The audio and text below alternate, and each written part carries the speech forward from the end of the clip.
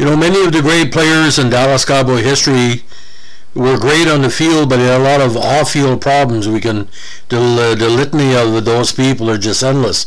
But today we're going to be talking about somebody who I considered during his prime one of the best players in NFL history, but cocaine and bad decisions and his ego got in the road, and it were not for Roger Staubach and other people that support him in his road to full sobriety, he'd be dead long ago. So today we're going to go Hollywood, and I think you know who we're talking about, the great Hollywood Henderson. Now, Thomas Henderson, nicknamed Hollywood, is a former American football linebacker who played the majority of his NFL career for Dallas, but he also played with the 49ers, the Oilers, and the Dolphins. Now, he played college football at small but prestigious Langston University. Now, born March 1st, 53, in Austin, Texas, a pure 6'2", 220, he went to Oklahoma City High School in Douglas. Now, again, in Langston, led him to be drafted by Dallas in the 1975 entry draft, and I'm still surprised he got him at number 18. He was a first-round pick. He was raised by his teenage mother on the east side of Austin and played football again for the L.C. Anderson High School B team until his sophomore year, which was 1969, when he moved to Oklahoma City to live with his grandmother and find a more stable environment. Now, although as a senior he earned all-city honors playing defensive end at Douglas High School, he was not recruited by colleges because his career had been shortened after having to settle his junior year after transferring. After graduation, Henderson joined the Air Force but quit before being sworn in. Now, he was a walk-on for the football team at NAIA Langston University, and there he personally earned him the nickname Wild Man and helped him become a two-time small college All-America defensive end. As a senior, he contributed to the team's 11-1 record in a playoff appearance. He was named the Southwest District Defensive Player of the Year. He started 45 straight games in his college career, which I think is just basically unheard of because of all the wear and tear. He also practiced track and field, competing the 100 meters and perhaps 100 yards and the triple jump. Now, unofficial publications said he ran 9.5 in the 100. Now, the triple jump he allegedly jumped 49 feet. Now, in 2002, because of his prestigious career at Langston, he was named to the University Athletic Hall of Fame. In 2018, he was inducted into the Black College Football Hall of Fame. Again, two-time NAIA All-American 73 and 74, two-time Little All-American 73-74, and a Southwest District Defensive Player of the Year in 74. Now, before there was a Lawrence Taylor, the person who was most well known for wearing number 56 was Hollywood. Now, Henderson was selected in the first round, 18 overall in the 75 NFL draft, as part of the Dallas Cowboys Dirty Dozen draft. They had many prestigious players he took that year. As a rookie, he focused on special teams.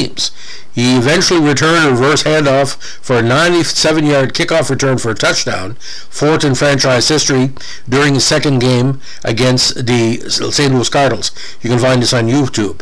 He also blocked a punt in the 14th game against the New York Jets. Now, in 76, he competed with D.D. Lewis for the starting strong-side linebacker position. He remained as a backup and core special teams player. He eventually blocked a punt out of the end zone for a safety in the 12th game of the campaign against the Cardinals.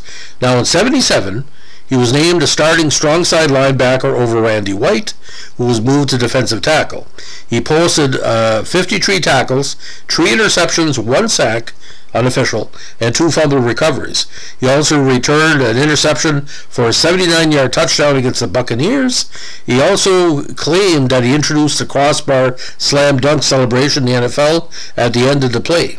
Now, he also had 7 tackles in Super Bowl 12, which of course Dallas won over Denver.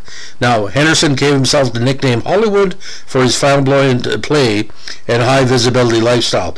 He would be seen on the town. He did a famous CBS report saying, Hollywood's all a myth, wearing the big glasses.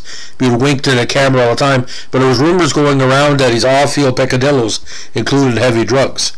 Now, in 78, he got the injury bug early on. He couldn't start the 3 games because of an ankle injury.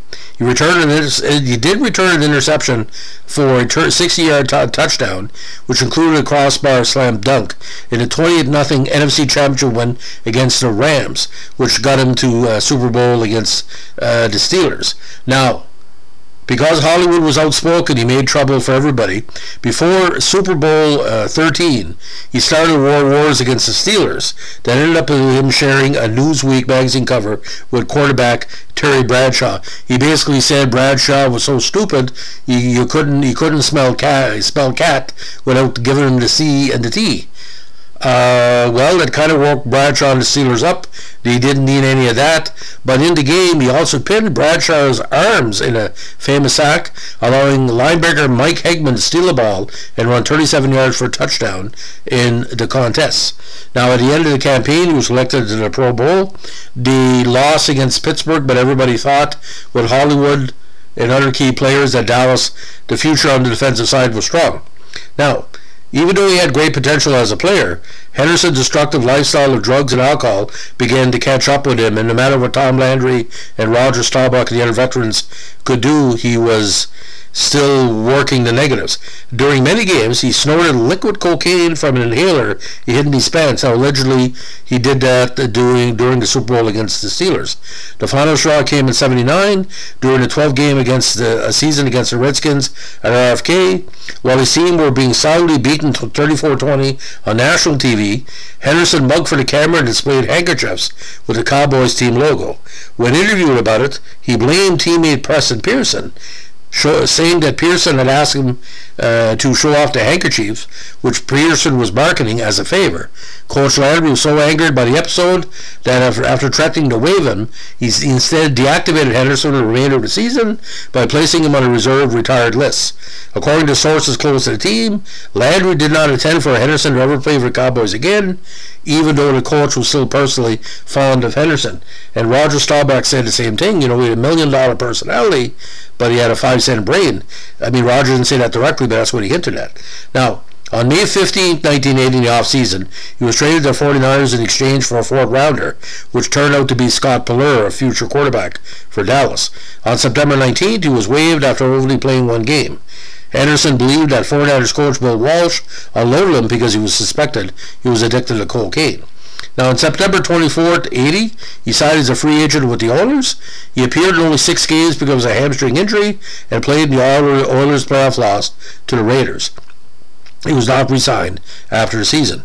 In February 81, he became one of the first football players to publicly admit to a drug problem, and with the help of the NFL, he signed himself into the drug rehabilitation program. Now, on June 10th, Henderson signed with the Miami Dolphins, but suffered what proved to be a career-ending neck injury in the final preseason game against his Kansas City Chiefs. On August 31st, he was placed on the injured reserve list and was not re-signed after the season. Now, again, Lawrence Taylor, perhaps the greatest player of the linebacker position, said he was inspired to wear 56 because it was Henderson's number, and boys, he made number 56 look nice. A very, very smooth player. Now, in November 1983, Henderson was arrested for doing cocaine with 2 teenage girls in California. He was accused of threatening them with a gun and sexually assaulting one of them. He claimed that he gave them drugs in exchange for consensual sex.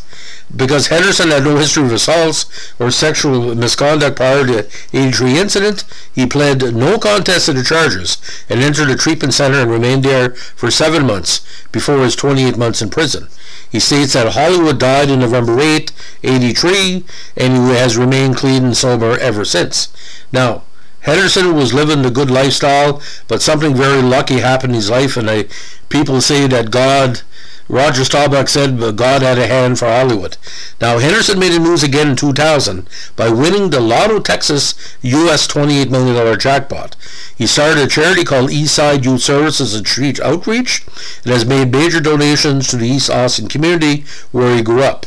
He also gives motivational speeches and sells videos of his anti-drug seminars, which are called HHH 56 Investments Limited. When asked once by the Dallas Morning News what he does every day, having won the lottery, Henderson responded, "Not a damn thing, and I don't start that until after lunch." He is also the father of 2 daughters and has 5 grandchildren. Henderson has said publicly crack cocaine was his downfall, and that embarrassing his mother, family, and friends ultimately changed him, and he's now retired fully in lectures across America. But for those 3 or 4 years, by God, ladies and gentlemen, in Canada, he was a superstar all over the States. Hollywood could have been, again, the preamble to Lawrence Taylor. But like I said, a natural talent, but his biggest enemy is himself. Now, 2 books on Hollywood you should check out. Out of Control, Confessions of an NFL Casualty, which came out in 1987, co-written by Peter Nobler. And of course, In Control, The Rebirth of an NFL Legend by Hollywood and Frank Luxa. Frank's a very good writer, came out in 2004.